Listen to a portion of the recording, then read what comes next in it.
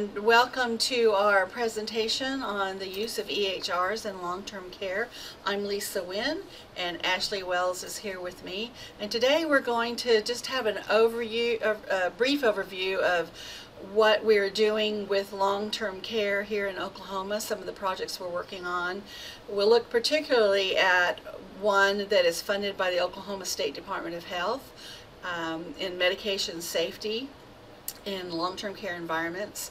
And in that project we've looked at nursing homes that are using EHRs, and so we want to share with you what we're seeing are some of the most commonly implemented EHRs in those facilities, how they're using those EHRs, and some lessons learned and recommendations.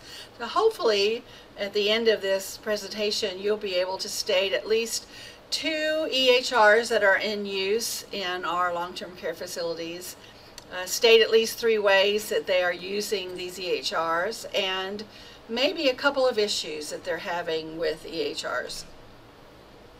So let me first tell you briefly about the work that we have done in Oklahoma with long-term care and projects on quality improvement. We've been working with nursing homes since 2002. That's almost 14 years, and we've worked with over 200 homes in our state.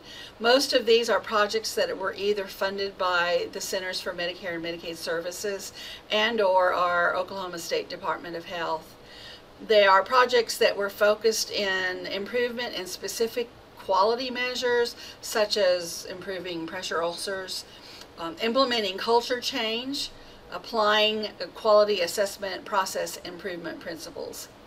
And these projects have included our on-site technical assistance with the homes and in the homes, and regional and virtual educational conferences, and creation or providing many different tools and resources as part of those projects.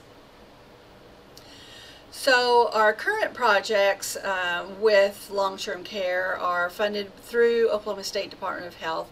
There are 2 of them. And the funding comes from the Civil Monetary Penalties Funds from CMS. And one of these projects is to improve healthcare acquired conditions, and the other is improving medication safety. In that we're working with 8 to 12 homes, and today's presentation is going to focus on the medication safety project. So our med safety project, we are currently in year 2. We're working with 8 homes. Year 3 will start by the end of this month into next month, and we'll get additional 4 homes, so we'll be working with 12. And what this project focuses on is comparing EHR versus non-EHR use in the medication administration process. So we want to observe those 2 different processes and see how they compare and contrast and how they help the home with their medication administration. And in this project we are partnering with the Oklahoma University College of Pharmacy.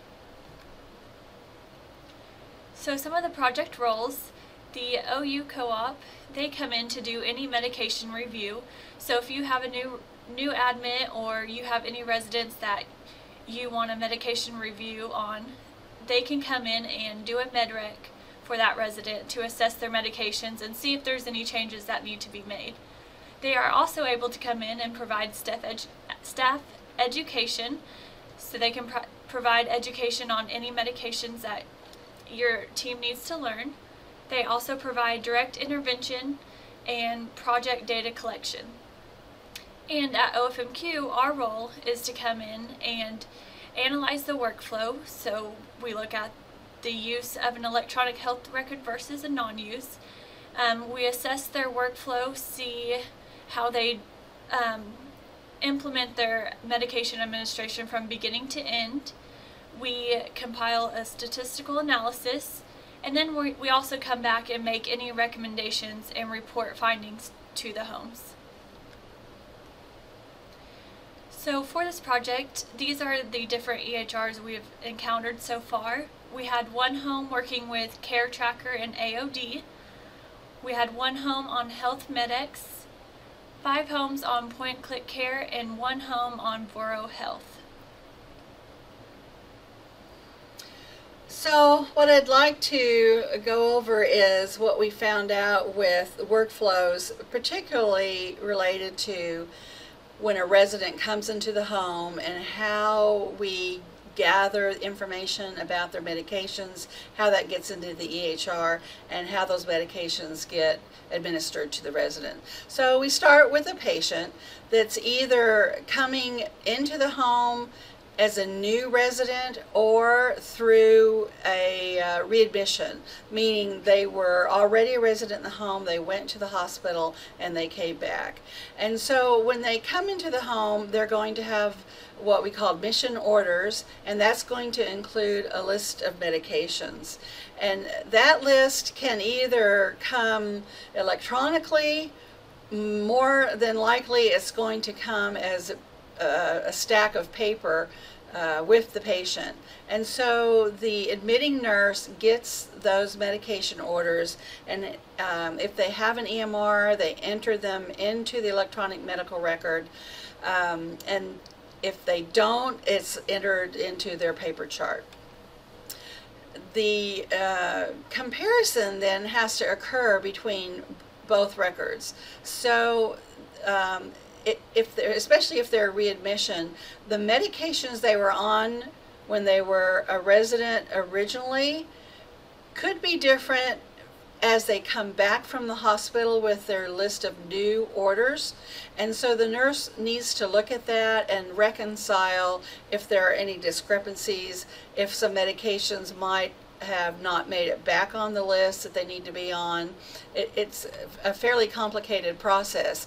And so they need to get that list of medications reordered at the pharmacy. So that can go various ways, again, depending on if they have an EHR, if it's connected to an HIE. So that could go electronically, it could go, more than likely it's going to go by fax.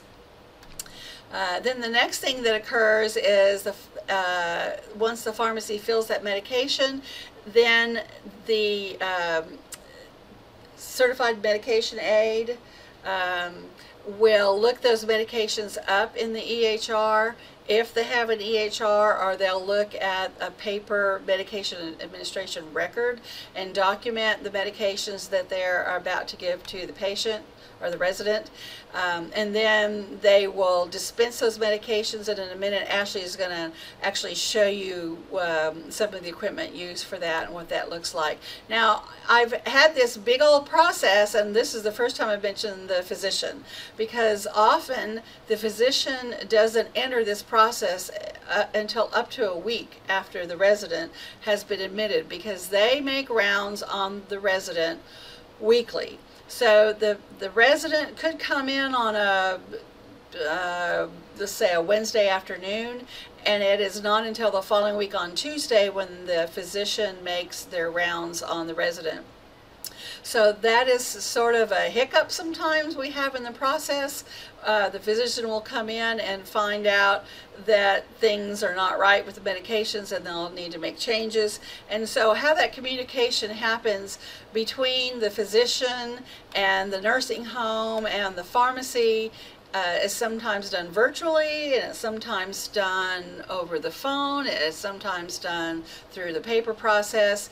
And what we have found is, even though a nursing home may have an EHR, they may not have spent the money on the module for the physician to be able to access the EHR remotely. So again, they have to wait for a week for the physician to physically be in the building to sign off on orders. So it really becomes a very complex and complicated workflow process, and each home has a different workflow.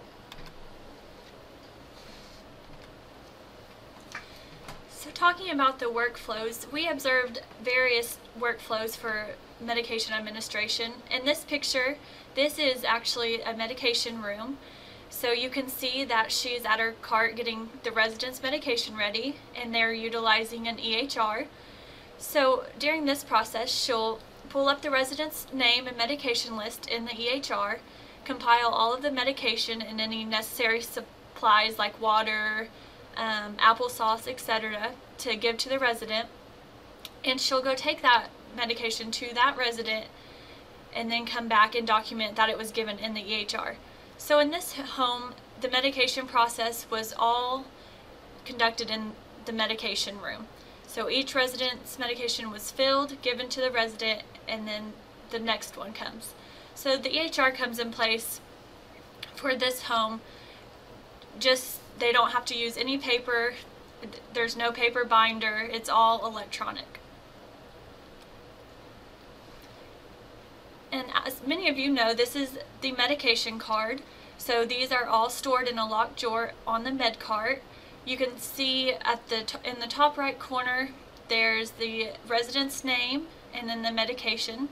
So this is used to verify with either the paper medication chart or the EHR.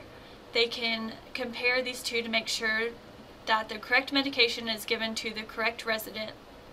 And as I mentioned, they're all stored in a locked drawer.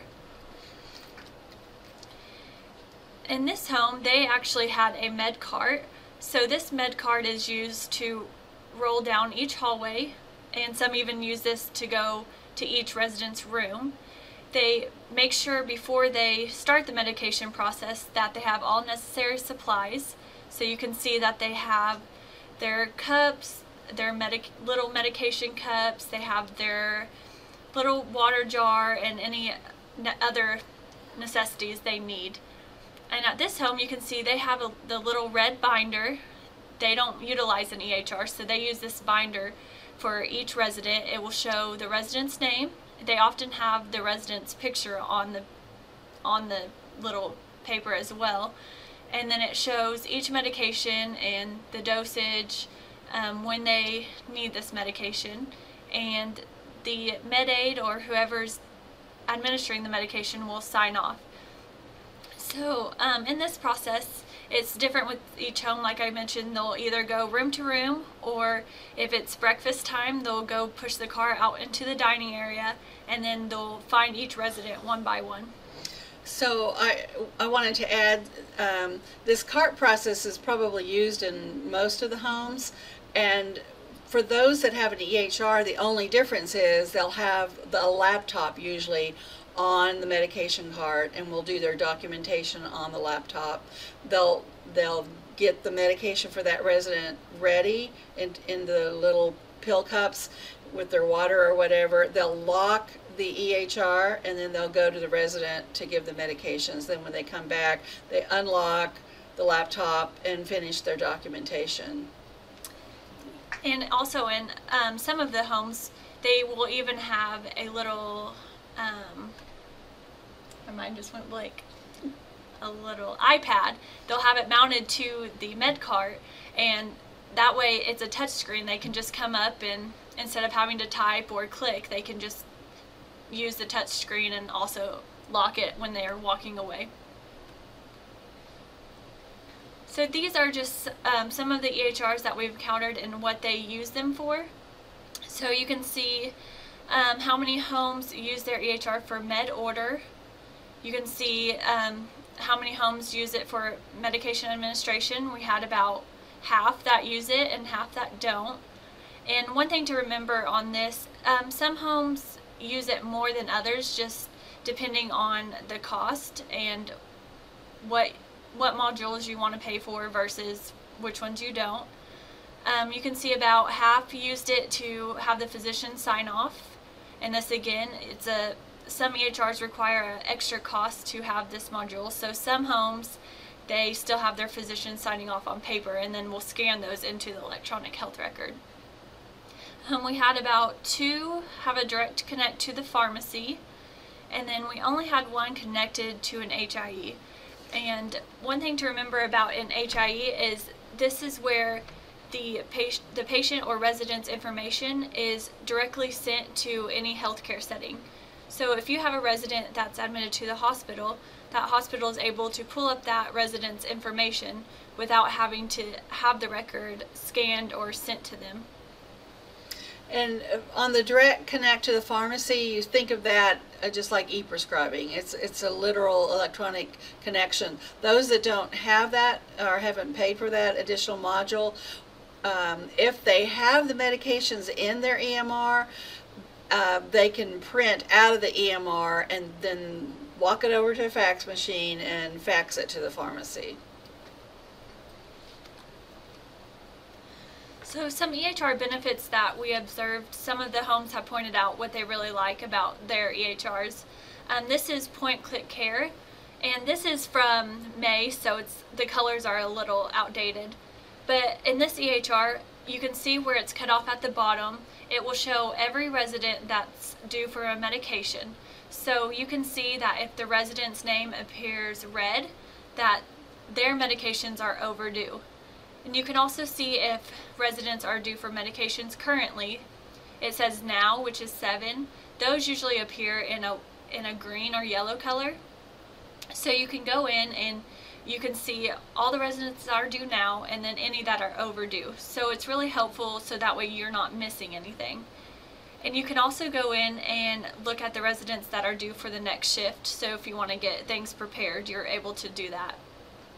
And then, as Lisa mentioned earlier, there's a little lock button, and this is what the med aides will click whenever they walk away from their med cart. So it just prevents anyone from coming up and seeing any resident information or accessing anything they're not supposed to.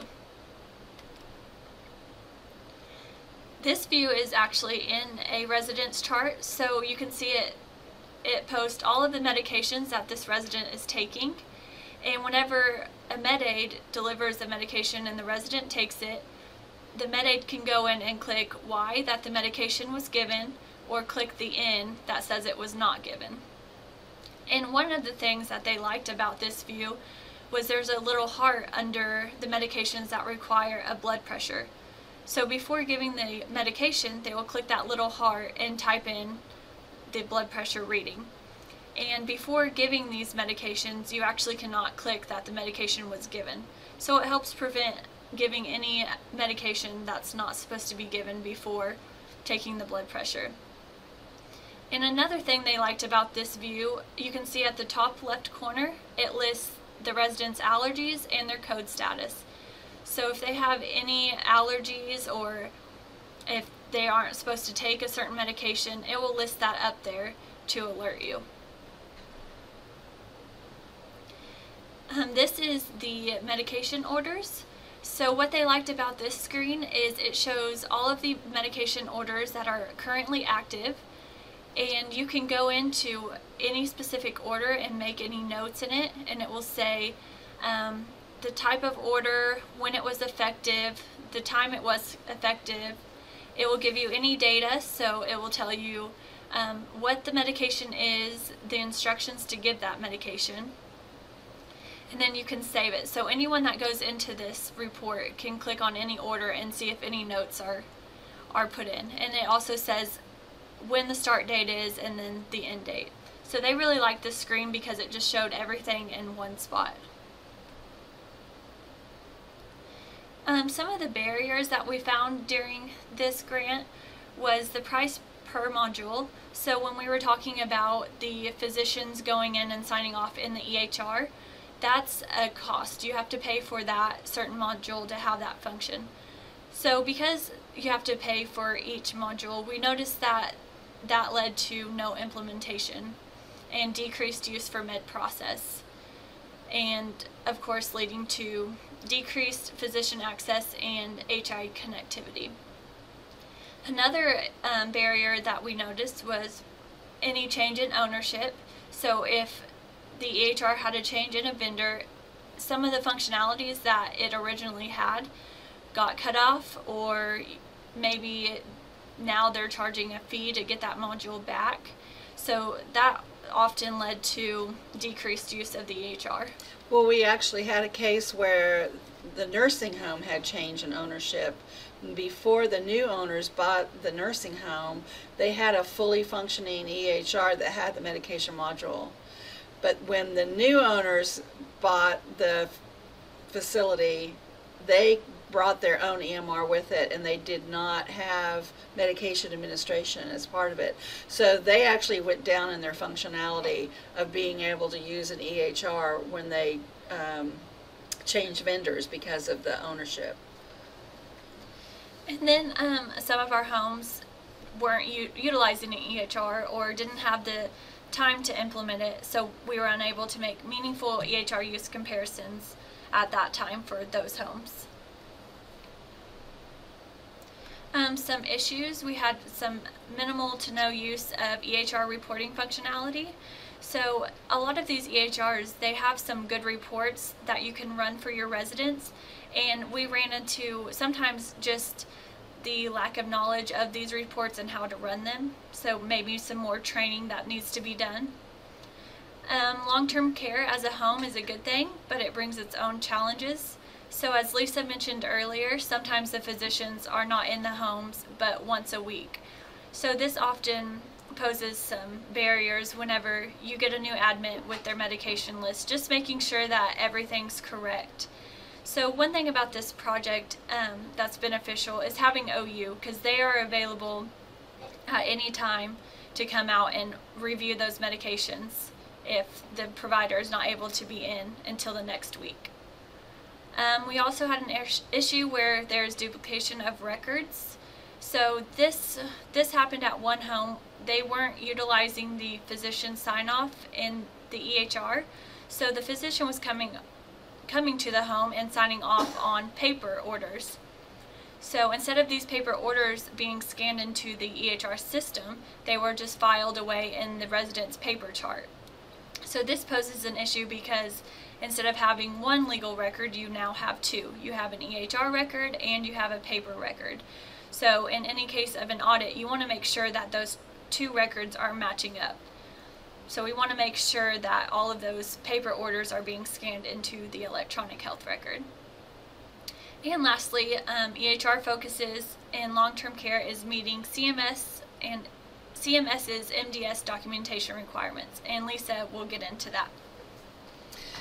Yeah, so it's that last point that this article addresses, and it's this issue with this focus of EHRs that they're programmed to meet the minimum data set documentation requirements of CMS and survey and cert. Whereas for primary care physicians, in their private practices, they have different focus of meeting meaningful use or MACRA. And so if they care for patients in long-term care, there's this sort of disconnect. And this article, I give you a link to this article on the resource page at the end of the presentation. I just wanted to go through some of the highlights on this article. So one of the quotes is, while we, speaking of the physicians, were given incentives to purchase EHRs and satisfy meaningful use, the facilities, referring to the long-term care, the nursing homes, have had no similar incentive or obligation. Thus, we have encountered numerous challenges and hurdles specific to these places of service. Unlike office settings, we, the physicians, don't have access to support staff in nursing facilities to enter vitals, medications, allergies, lab results, and other data into our EHR. And sometimes we're asked to use the facility's EHR rather than our own. Moreover, the patients in post-acute long-term care settings have unique characteristics and care needs, but the quality measures developed for meaningful use were intended for patients in hospitals or in ambulatory settings. And some basic requirements, such as e-prescribing and electronic communication with patients, are irrelevant or impossible to achieve in long-term care. So a physician's practice EHR and the nursing facilities EHR often tend to be separate products with no interoperability and no functional interface. So this program forces many physicians, and this is referring to the MACRA, forces many physicians who are able to meet meaningful use requirements and receive bonus payments from their office practice to either forego getting the bonus payment or see fewer of these patients in long-term care to ensure that they meet meaningful use requirements and remain compliant with thresholds. So this all or nothing approach to satisfying meaningful use has led the majority of eligible professionals working in post-acute long-term care to seek hardship exemptions or accept the penalties. Under MIPS, the majority of the measures remain ambulatory care based, and physicians who see the sickest and the most expensive to care for patients in post-acute long-term care settings will continue to lose. Unfortunately, to date, much of the focus has been on various specialty societies, and post-acute long-term care residents and professionals who see them have been an afterthought. So this is another article that's also linked at the end for your thorough review. And while acknowledging that implementing EHRs and long-term care is important, it doesn't come without issues, as we've highlighted. And so here are a few excerpts from this article. From a medical record perspective, each resident is 3 patients: the facilities, the attending physicians, and the long-term care pharmacies. All 3 providers are regulated, and each must answer to a set of policies and procedures mandated without consideration of respective needs in a shared electronic record environment. Under state medical board regulations, CMS reimbursement rules, and tort law, physicians are required to maintain a clinical record for each patient for whom they provide care. This record must be produced on demand. If the physician's only record is maintained at the facility, subject to facility control, the physician may be unable to produce legally required documents on demand.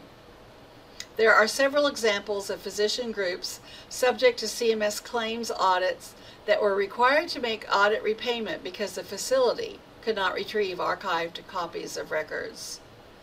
Long-term post-acute care facility software evolved to address federal and state compliance mandates of conditions of participation, MDS reporting, and documentation required to support billing and audits. Software for the nursing home is not designed around the documentation needs of the long-term post-acute care physician or extender. The entire concept is different. Facility software is built around the incredibly detailed CMS survey and certification process. So some of our recommendations while working in this grant is to utilize your EHR for the full use in the medication process. Like some of our barriers and stuff we noticed earlier, documentation and ordering can be very beneficial in an EHR. You can use alerts, e-prescribing straight to the pharmacy, and you can also use it for any reporting and tracking progress for your residents. And of course, just be careful, make sure there's no paper duplication, so that way you have just one legal record instead of 2. Some additional recommendations is to connect to an HIE. This will help when your residents are transferred to another healthcare setting. Use a clinical pharmacist consultant for transfers. So if you have a new admit, this clinical pharmacist can be very beneficial to come in and do a med reconciliation for you. And include your post-acute and long-term care operators and practitioners in shared saving programs and align incentive programs under MACRA and the Impact Act. So that last recommendation is really more for the government to align those programs. This is the resource page we were referring to.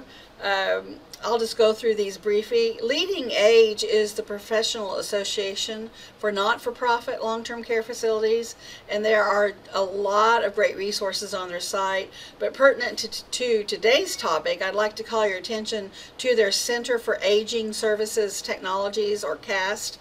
And in particular, their EHR portfolio, which has 26 vendors included. This includes a product selection matrix, a selection tool, and some case studies related to EHR, clinical decision support, interoperability, health information exchange, adoption, and lessons learned in long-term care. The Stratus Health site includes tools related to HIT planning, selection, implementation, and optimization. The issue brief covers some background, use of HIT, opportunities and resources for long-term care. The Post-Acute Care HIT website is a collaborative focus on HIT issues, and they do host an annual conference. Here are the links to the 2 articles I mentioned. And finally, GeriTech is a blog by Dr. Leslie Kernison, a San Francisco-based geriatrician. It combines her love of geriatrics and technology and is always a really interesting read. You should be able to download a copy of the PowerPoint presentation, and these links are all in there on this resource page. So lastly, we wanted to show this video just so you guys can note the technology used in a patient or resident's care. So in this video, you'll note some of the technology, such as a virtual visit that's used through an iPad, and you also note the use of an HIE across the different healthcare settings. So just note all of the different technologies and how this can truly benefit a patient or a resident throughout their healthcare treatment. And in the notes section of this PowerPoint slide is a link to the video also, if you want to view it separately at another time.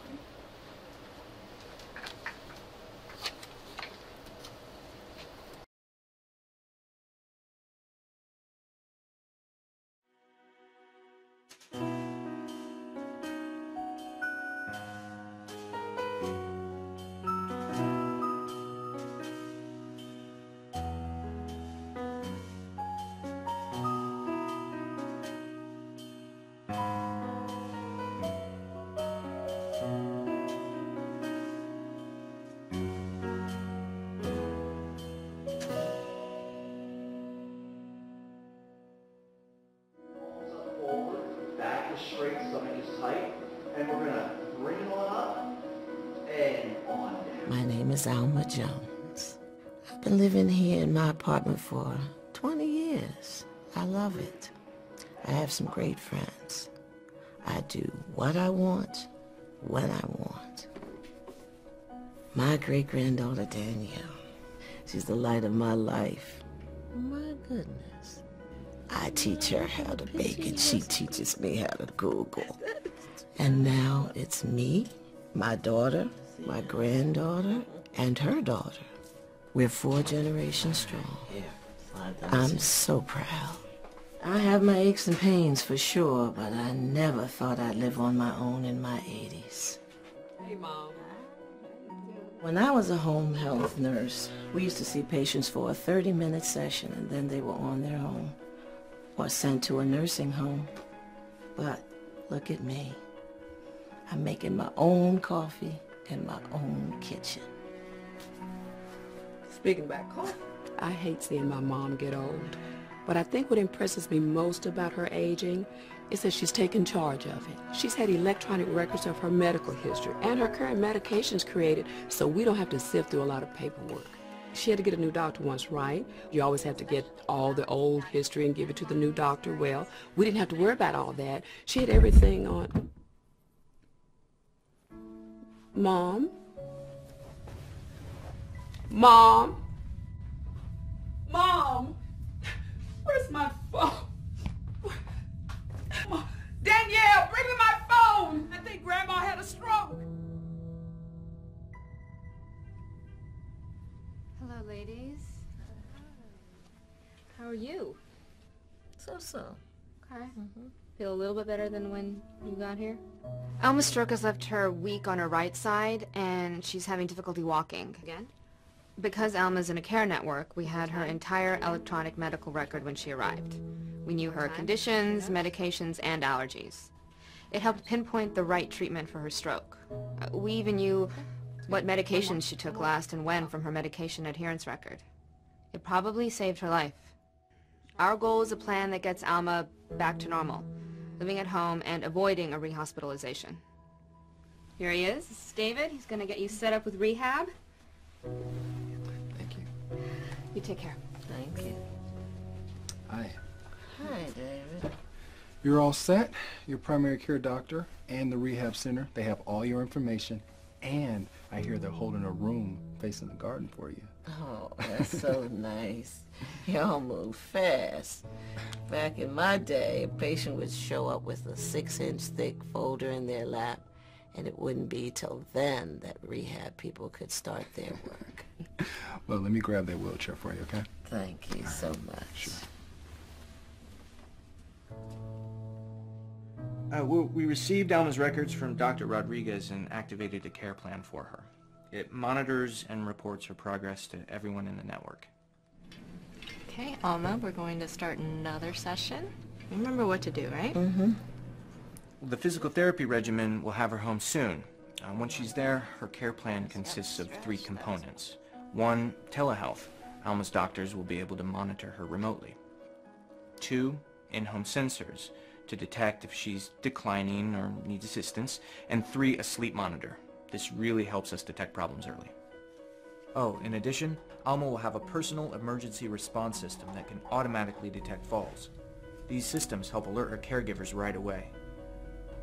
This really is the future of aging. I think it's time for your telehealth appointment with Dr. Lang. Let me get him for you. Let's look, it's Dr. Lang. Hi, Alma. Hey, Suzanne. How are you feeling, Alma? I'm happy to be home, but I'm a little tired.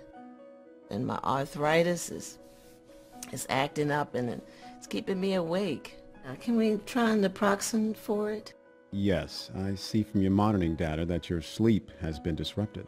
I wish I could give you naproxen for your arthritis, but I see here they started you on a blood thinner in the hospital. Unfortunately, blood thinners and naproxen are a dangerous combination. The system red flagged me when I entered the prescription. Also, I'd like to start you in more physical therapy. Your home health agency transferred over your motion data from your home monitor, and you should be moving a lot more than you are. What do you think of that? Well, that sounds great. There's one other thing bothering me, and I just want to say it. I hate relying on Suzanne for so much. I keep telling her to take that vacation she's been planning. Mom. You know, Suzanne, you should go on that vacation. You can log in remotely to check on your mom as many times as you like. And the home care agency will be there for her. Well, doctor, I think I'll take you up on that. Having the time of my life. Wish you were here. Miss you and love you, Mom. Suzanne. It's a miracle sitting here with you, with my plants and my great-granddaughter. I never imagined the way my care team, the doctors, the hospital, my rehab center, the home care agency, how they all communicate with each other so they can give me better care. All this technology made the impossible possible. Now I'm not afraid to be alone. I'm not afraid at all.